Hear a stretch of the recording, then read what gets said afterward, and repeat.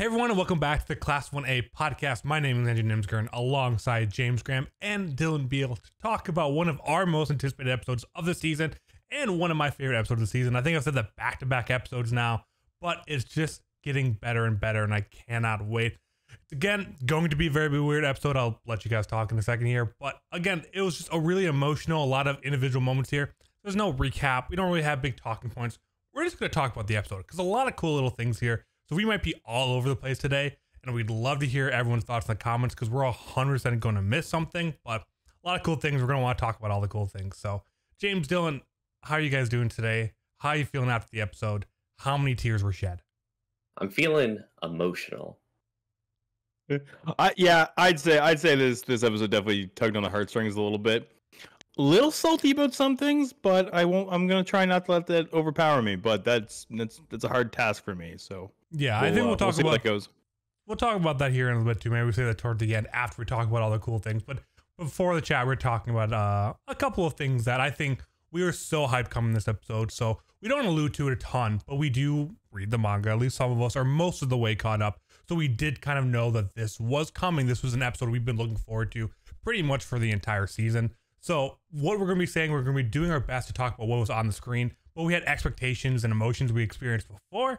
So it's just always going to skew that. So if we feel something one way and you guys watch it for the first time, experience for the first time, and you're like, wow, this is a 10 out of 10 episode, totally valid because that's how we felt when we first read it. So going through it for a second time for us, it might be a little bit lower, but we all agree when this happened and experienced for the first time, it was a 10 out of 10 moment, right? Yeah, absolutely. Mm-hmm. Yeah.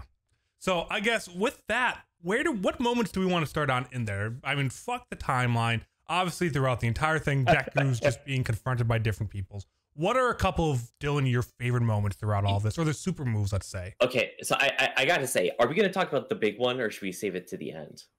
Well, the mega combined one?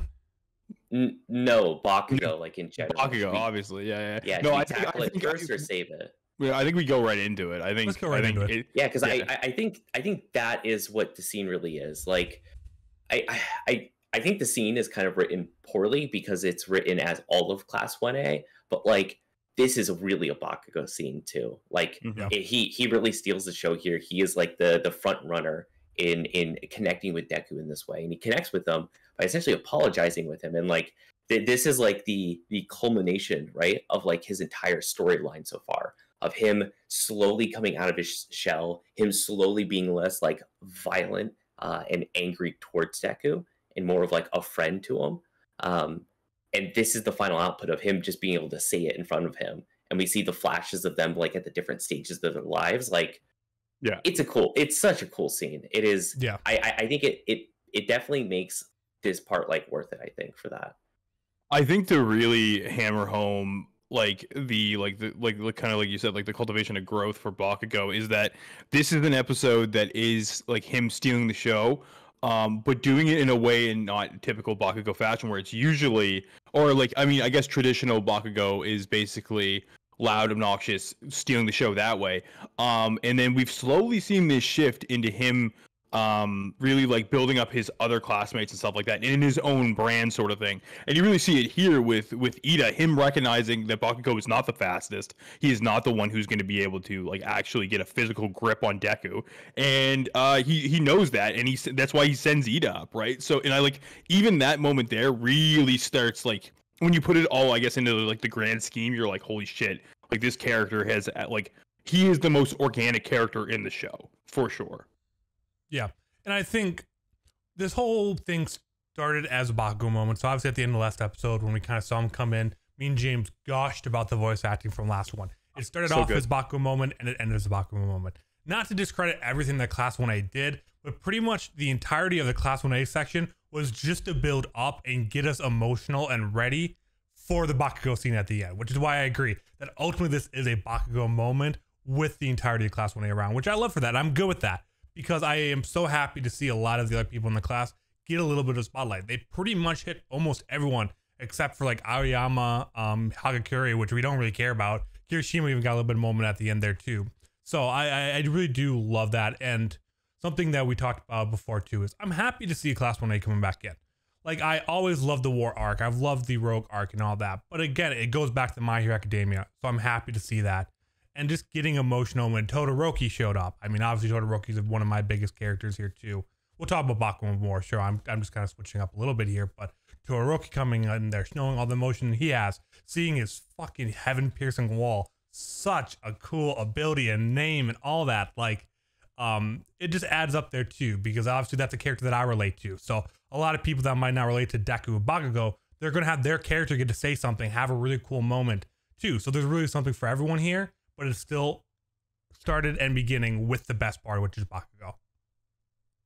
Yeah, it's like this, like, I mean, unless you're a Hagakure or Aoyama fan, like, you really did get. Even then, you're expected for that. Like, that's the best. They showed up on screen. You should be happy. They got screen time, exactly, right? But I guess, and like, you try and think too, and you're like, how would Aoyama try and stop Deku? I guess he would shoot him down, right? Like, how do you do that, right? And Hagakure, she's just. I mean, I guess we have seen her use her like ability for some stuff, but like, I mean, Aoyama could spell like "please come home" and cheese or something. Put it all on the ground. I mean, that was very helpful last time. Yeah, that's true. No, that did help. No, I think it was just good to see like all the minor class members even get screen time. Even oh my god, I always forget his name. Like Sugar Rush. Sato, yeah. Like even Sato having, and like I actually like Sato's moment might be one of the more like genuine ones, because he tried to find such a small thing. It wasn't like this big like life-changing moment for him, something like, you know, like the school festivals or anything like that. It was just this very simple thing of like, I'm not going to let you use food coloring anymore to make candy apples for Harry. And like, that's like, oh, like, you know, that cuts deep, right? Like that's a very like intimate detail about your guys' relationship, right? Like, so I think like even those minor characters really had their moment, right? So I think that's great. And I think that's like, I don't know, it makes me feel like a real friend group friendship, yes. Right? Of like, yeah, you're gonna have some of those like relationships of where like you did something together that like went really, really deep, and others you just have a really solid friendship, and it's like the small things, you know. It's different for everyone in the group, and I think they captured that really, really well here too. The one thing that returned, that is, I actually don't know if it's a community meme or if it's just something that like we kind of joke about on the show here, but they have indeed brought back by Mineta for the anime. Yeah, the fall for you. I was about to call that out too, because remember in the manga, wasn't it fall for you there as well too? Like, was that the official translation? And we all thought it was really weird wording. Yeah.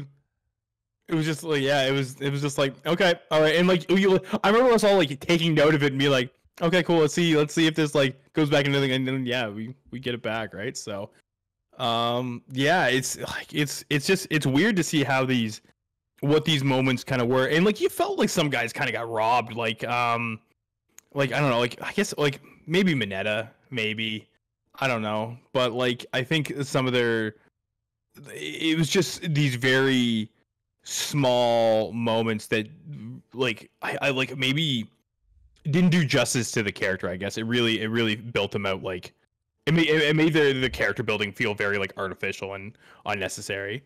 Yeah, now, I agree. Some of it was forced. Yeah, let's go on the best point. Way of saying it is. Yeah, and that's okay though. I mean, I think it was kind of a like from the class 1A strategy. It's like, okay, we're just going to throw as many at you as possible and hope a couple of them hits to kind of bring it down. So the strategy of it makes sense, but I do agree from like a reader that like would I have rathered Ochako and Ida had a couple more minutes or had a couple more moments? Like probably their characters I care about a little bit more. Obviously Bakugo plenty, Todoroki got plenty, like even Tokiyami didn't get a ton there, which is a character we think of being a little bit closer. So I agree, some of it did feel forced, but from a strategy point, I don't mind it. And again, I'm just happy seeing screen time. I have no problem with this approach, with a couple things feeling forced, because it still adds up. There wasn't any moment during this that just really took me out of it.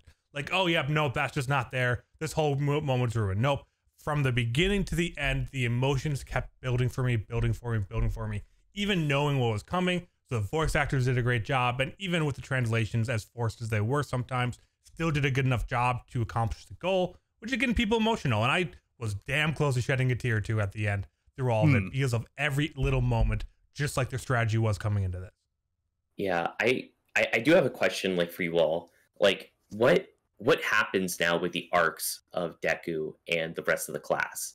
Like, is this really like the end of some of these relationships? Yeah. You think, or is this like what do you all think? I mean, the whole thing Deku's on right now, obviously, we're feeling the timeline. We've seen in the anime, the final arc begins. Like, we've seen all that. We know we're getting towards the end, and we know that a lot of these people aren't probably going to get more moments. There's a reason we barely remember Sugar Rush's real name. He is not going to get any more big moments throughout this. I agree. I don't think as a whole. I think this is kind of the turning point that no, Class 1A is coming back in. It's reassuring us that they'll probably be involved in whatever is going to be at the end. Rather you thought that was going to be the case or not. I always believed they're going to come back, but I think that's more of what it's saying. Like, nope, Class 1A will be back, but they're not going to change the dynamics of Class 1A. People aren't going to become main characters overnight, which I'm good with that. I mean, I obviously they never kill kids in shonens or anything kind of like that. No one's going to die, but it just opens up that. It gives more opportunities for suspense, more people get injured, more all that kind of stuff in battles to kind of build in this final fight that we know is coming very quickly. You hear that? He almost sounded disappointed that like nobody's gonna get killed off in this. Oh darn, the kids aren't gonna At least die, like 4 teachers have died. That means what? Aizawa, Mike, and All Might dies. I mean, who's above age that can die in this show right now?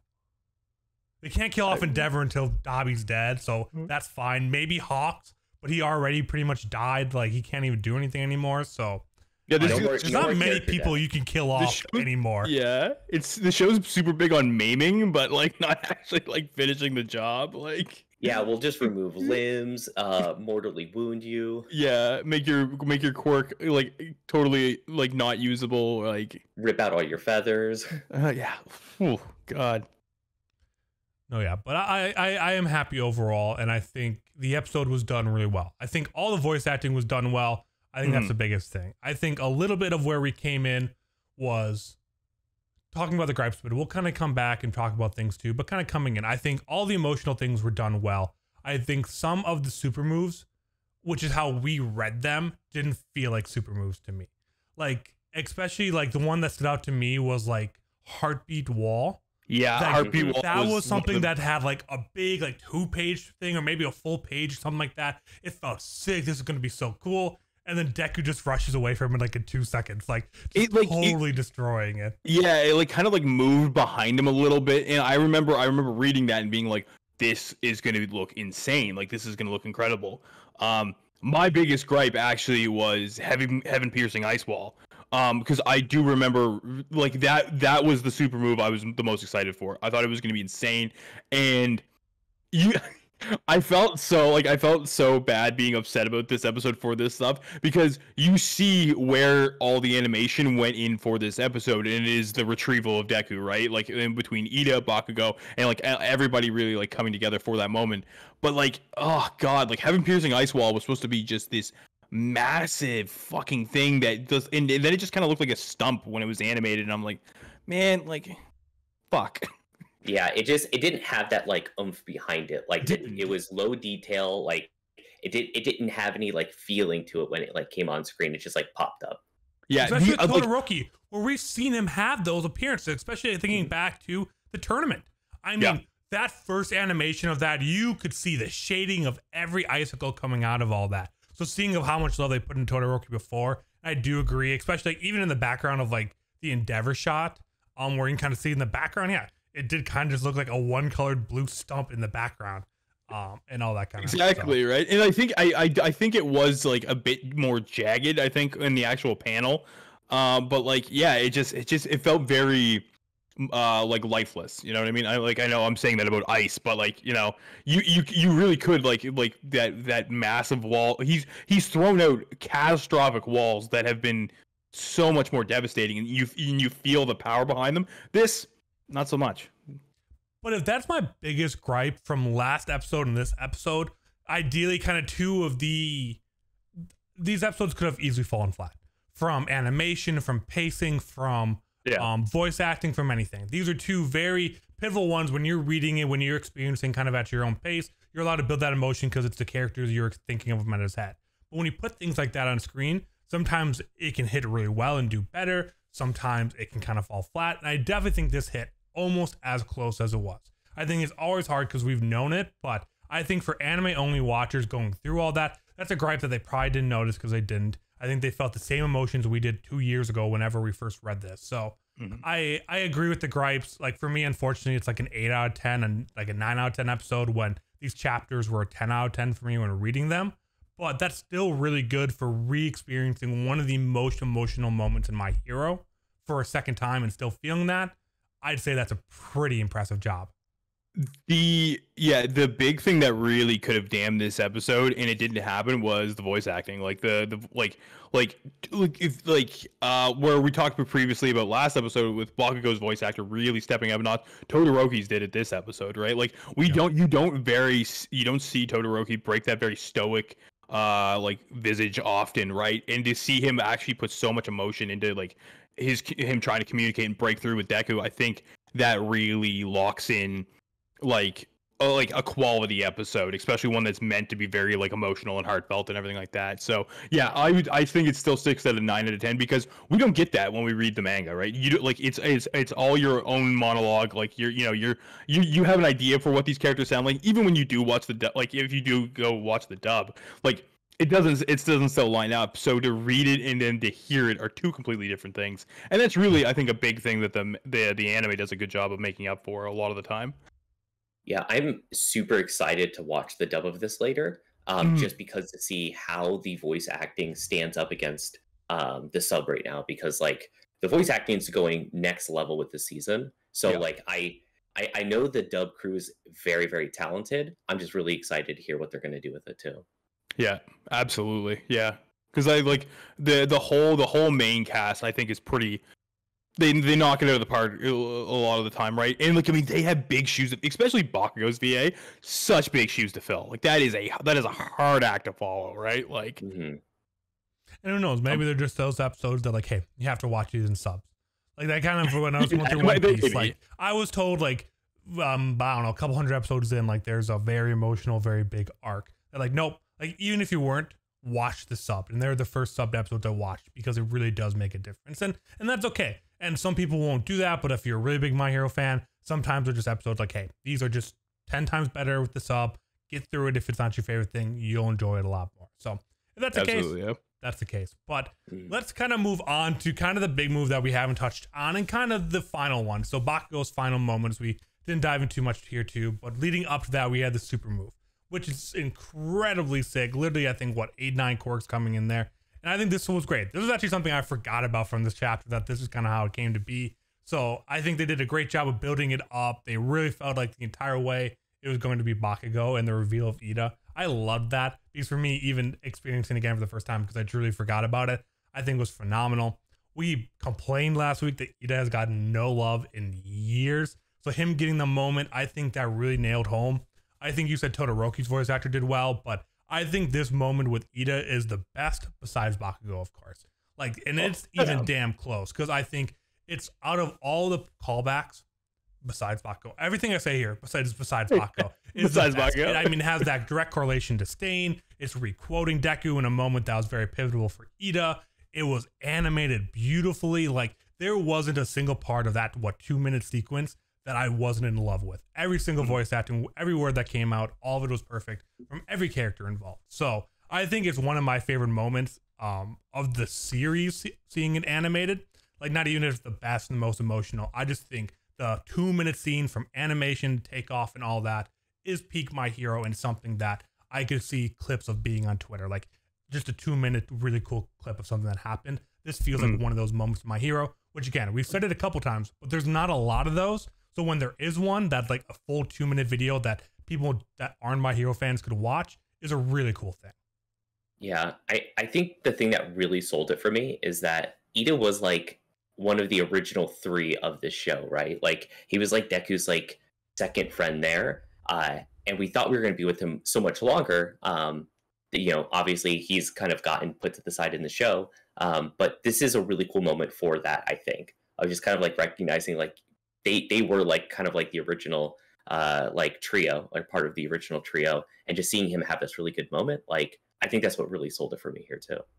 Yeah, it's in like Eden needed that, you know what I mean? Like I think it really does, because like this whole sequence of events I think would feel empty without it being Ida. You know what I mean? I think like yes, Bakugo would be good, Todoroki would be good, but like Ida was there since the beginning, and like him and Deku went through this like very traumatic series of events with Stain and everything like that. And that quick little cut to like that very like the watercolor picture of like Stain, Ida, and Deku, like that was like I wasn't expecting that. Like that was really good. And just like the whole animation sequence of like his costume slowly breaking apart, his glasses like slowly disintegrating, right? Like it did such a good job of showing how fast he was really going, right? So and it's just perfect for Ida.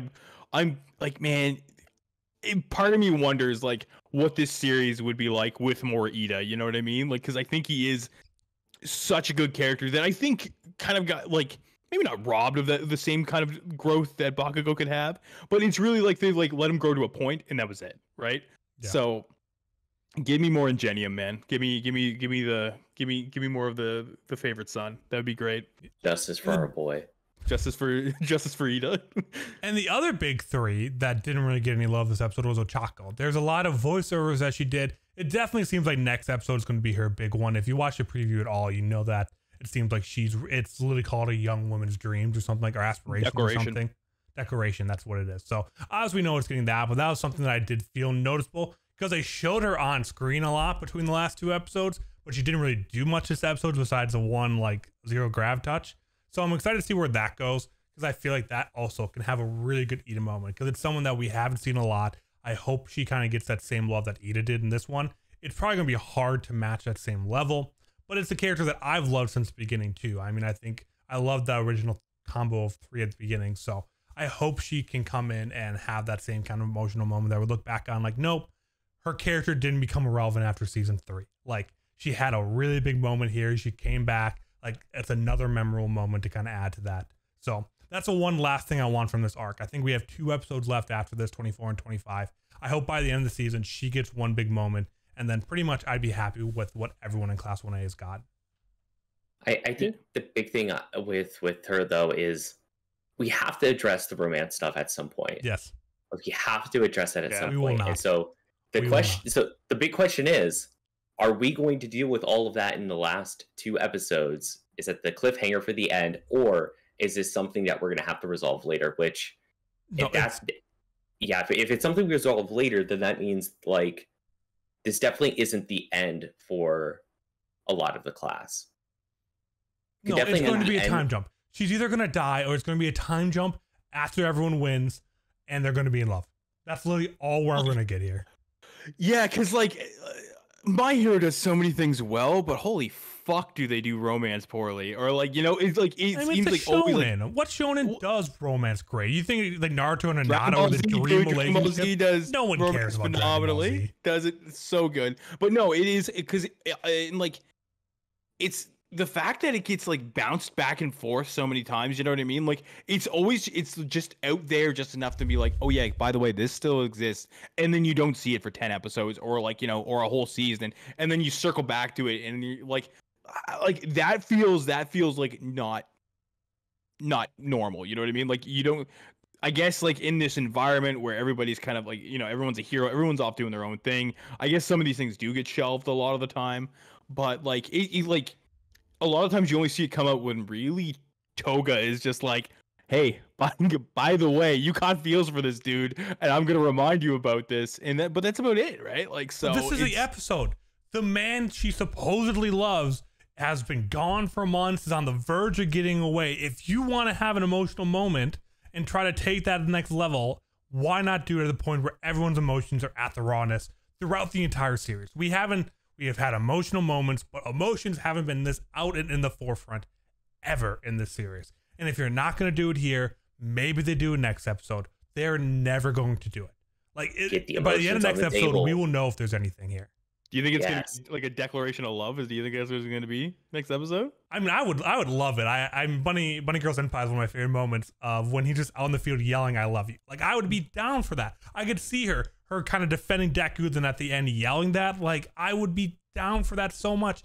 Even if they don't do anything else, at least just put it on the back burner. Because like saying, hey, and then they had a little moment like, what was that? Blah, blah, blah. Like, we'll deal with it after we take down All For One. I'd be happy with that. At least acknowledge it, but they will not. There's no way My Hero does, because they cannot, they will not, they do not. So it's disappointing. We'll find out next week. If I'm wrong, you guys could tell me something what I have to do, but I'm just so confident in how My Hero handles this stuff that they won't do it, sadly. Anything else? I mean, with the Bakugo moment, I think the biggest question is, do you think their relationship changes after this? Obviously, I think this was a big moment for both of them. I think it's a bigger moment for Bakugo than Deku. Do we think that he kind of goes back to his brash self, but obviously kind of knowing that they're a little bit closer in the back end? Do we think we actually see them doing it? It's the first time Bakugo ever called Deku Zuku. Like, how big of a change do we think this is for them? Or is it just kind of a big moment, but it goes back to the normal relationship? I think, like, on the surface, their relationship will never change at all. But that's okay, because, like, the dynamic changes when the underlying part changes, right? Because, like, I don't know James. He's gonna look at me and go, "I hate you," you know, and like fuck you. But I'm gonna come in here being James's really good friend of multiple years, and he's gonna say the same exact thing, but it means something completely different. And I think that's what this is here. Of like, at the beginning, it probably was like some really intense, like, real bullying that he was going through. Yes. But now it's more of like, you better not die, or else I'll kill you, kind of thing. Yeah, that's quickly what their friendship has become into. It's like, don't die because I'll kill you, or I'll haunt you or something. You know what I mean? Like, it's very much one of those dynamics at this point, and I think that's perfect for them, honestly. Like, I think that's probably where it needs to go, right? Yeah, no, I agree, and I'm good with that. I think that's the best way to do it. I think a drastic change in their relationship would be weird. So I'm happy to continue it. I love it. It sets up so many good, funny moments. And I'm sure there'll be another emotional moment or two like this. And I'm good. I'm happy with that, because that's kind of how it's been before. We saw back like season 3 after some of the training when they met at night and All Might and Bakugo fully learned about all that. There's some really good emotional moments there. And then the relationship went back. So I'm good with that. It's the most fun dynamic and outcome of this. But I just wanted to ask if you guys thought anything else. If this was like a like late 90s, early 2000s shonen anime, there would be an episode, and it'd be a filler episode of where Bakugo accidentally gets into a potion and he turns into like the handsome, sparkly Bakugo, but he's just really nice. Yeah, probably. Yeah. Thank God that's not an early 90s, 2000s one, though, because that does not sound like what I want to watch. The one thing though, like on a closing point for this episode, the one thing I wanted to mention is that Kaminari is such a bro, because he's like, brother, let's just go take a bath. Let's just go chill. Like, just like, come on, man. Like, I think like Kaminari just being that dude is just like, that's really like, it goes back to showing like how diverse of like this is a friend group, right? Like, you have these varying levels of relationships, and Kaminari is just that guy being like, let's just go relax, man. Let's just go chill, right? Like, you need a bath. You smell. You smell like shit, man. Let's Please go. take a bath. Yeah. I wish you would have said something about how he smelled. That would have been the best way to do it. But all right, let's move into Plus Ultra Awards. For those that do not know, Plus Ultra is an award we give away each and every week for a character, idea, thought, whatever we want to name that went beyond, that went Plus Ultra. James, who is your Plus Ultra recipient of the week? A lot of good choices here. There is a lot of good choices. This is like, and it's like I think we've really talked about most of the candidates for this episode, because like it is a Bakugo moment for sure. I'm not going to take away from that at all, but I don't Didn't take away from it. Man, it's really hard, because I want to give it to him. I want to give it to Bakugo for doing, like, facilitating Ida to have his moment. But I want to say it's Ida. You know what I mean? Like, I want to say it's Ida. Like, Ida was the reason, or he was like the beginning of the end to kind of rein Deku back in, right? Like, I really think where everybody was really cultivating and like building up to this point, Ida was like, he was the straw that broke the camel's back on Deku to allow Bakugo to have his moment with him. So even though that moment was facilitated by Bakugo, I'm still going to give it to Ida, because if he mishandled it, it may have went to shit. So Ida's getting it. Bakugo, real close second, though. Dylan? I think that it is Bakugo. The reason why is that the Plus Ultra Award is about going beyond, passing the barriers that you used to have. And that's what Bakugo did here. He passed through the barrier of his emotions, and he was able to speak from his heart and tell his best friend how he feels and apologize. And this would have just been another, like, I don't know, it's not meaningful. This entire scene is not meaningful unless you have him there apologizing, because otherwise it's like, cool, you had an awesome moment with Froppy. You have heart-to-hearts with her all the time. That's like his thing, is he has heart-to-hearts with people, but he doesn't have heart-to-hearts with Bakugo like this. So I think he deserves it for going beyond. Like, this is normal Ida to me. Like, I expect Ida, like, if he's gonna have a moment to like run really, really fast and like just be like a cool dude. He didn't do anything out of the ordinary here. But he's not a cool dude. He is not a cool dude. Like, and that is like such a big part of his character, that he is like this really big stickler, and that like, but like but always like outside of like big moments, right? He never like freezes up in the middle of like a big thing, right? It's not his character arc to like get better at that, you know? It's just like that's his comic shtick that's like not in the serious moments. God damn it. Let Ida have a W, man. Just let him have a W. I'm not loving Dylan's last point there. James, to make you feel better, I didn't write the damn story. I was going to pick Ida if you both picked Bakugo. So it's very much 1A, 1B. I am going with Bakugo. It really is interchangeable for me. I think they both had massive moments, and if you ask me again next week, it might swap, or on another rewatch, it might swap. But I think, the biggest breakthrough that anyone in their life can have is breaking through your own emotions. I mean, that is going plus ultra. When you're able to understand your emotions and talk about them out loud in front of people, there's nothing much more plus ultra in anime or real life. That's a very hard thing to do for anyone to do. So I have to give him to that just because of that. But really, I don't want to take away anything from Ida, because yes, he always goes fast, but a man built to go fast that's literally destroying himself from going so fast is literally pushing beyond your barriers of how fast you're going. So I wouldn't say going fast is like his gimmick and that's what he expect. Like, and he didn't just literally broke himself. Like, he did it like he went faster than he should, because he used other people to help him go faster. Like, beyond. He went beyond. He went beyond. Man would have gone to space if Deku didn't stop. Exactly. So what you're saying is he went beyond with everybody's help, but that's okay. We had someone else who went beyond. Another amazing thing. Always use others lift you up. That's what the entire point of these 2 episodes were. You can't use that when the whole point of this is Deku needed people around them to boost him to go plus ultra. You can't do that on me. Yeah, but do you know who let him have that moment? Pick a lane, Dylan. Pick a lane. No, yeah, you gotta just be happy. Be happy for once, Dylan. Okay, listen. I was here since day one, fighting in the trenches for my boy Bakugo. Now look at us. We're on top. Beloved character of the series for like 18 years now. He wasn't at first. Yeah, so like the first 8 episodes when he bullied and told Deku to kill himself. Yeah, yes. You can't just go telling people to kill themselves and be like, you do it all the time, James. I do, but we're good friends now. We talked about this. Yeah, exactly. But as soon as we got past that, he was he literally obliterates everybody in the popularity polls, and he won't stop. He can't stop. He won't stop. Yeah. Doesn't matter how far removed he gets in the series, the man's always ending up on top. He's the best. All right. That is going to be it for this week's episode of the Class 1A podcast. Thank you all for listening to this episode or watching, and for our rambling throughout the entire thing. It was a fun episode to talk about. Hope you guys enjoyed it. Share your thoughts, your favorite moments, all that. Which one you think, if it's Ida or Bakugo. Always curious to see what people are thinking. But thank you all for watching. We'll be back next week for the penultimate episode of season 6 already. It is coming so fast. We hope you guys enjoyed, and we'll see you then.